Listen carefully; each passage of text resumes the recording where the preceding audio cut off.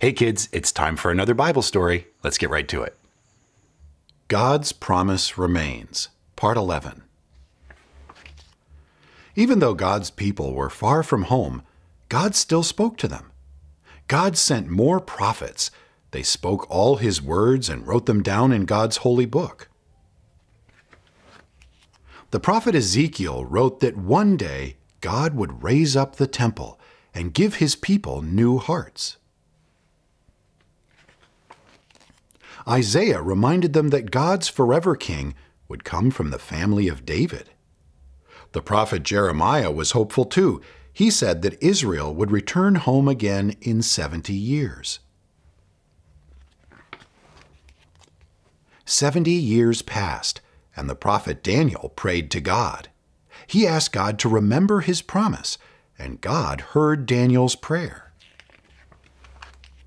Finally, God's people went home to Jerusalem.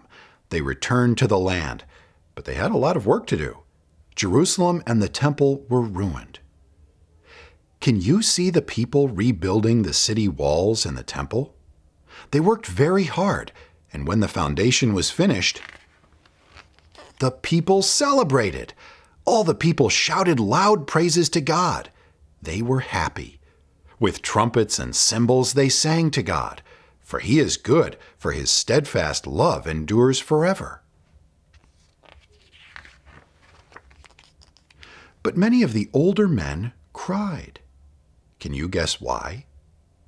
They cried because they remembered Solomon's beautiful temple and knew that Israel could never completely rebuild God's place. They cried because they still longed for God's forever king to come. The New Testament, Many Silent Years, Part 12. Years passed without a single word from God. And the years turned into many years, and the many years turned into hundreds of years, and the great promises of God seemed to fade away. Israel became less important in the world. Other nations became great, strong nations, powerful nations, whose kings ruled over God's people. One such king was Caesar Augustus. This Roman ruler thought he was very important. One day he wondered to himself, "How will everyone know that I am the great Caesar, the Roman ruler, the king of the world? I know. I will count all the people under my rule. Surely that will show the world how great I am." So Caesar, the Roman ruler, the king of the whole Roman world, began counting all his people to show everyone how great he was. What Caesar did not know was that God, the world's true ruler, the king of the universe, was getting ready to show everyone how great He was. God was going to end His many years of silence. God was going to keep His promise of a forever king.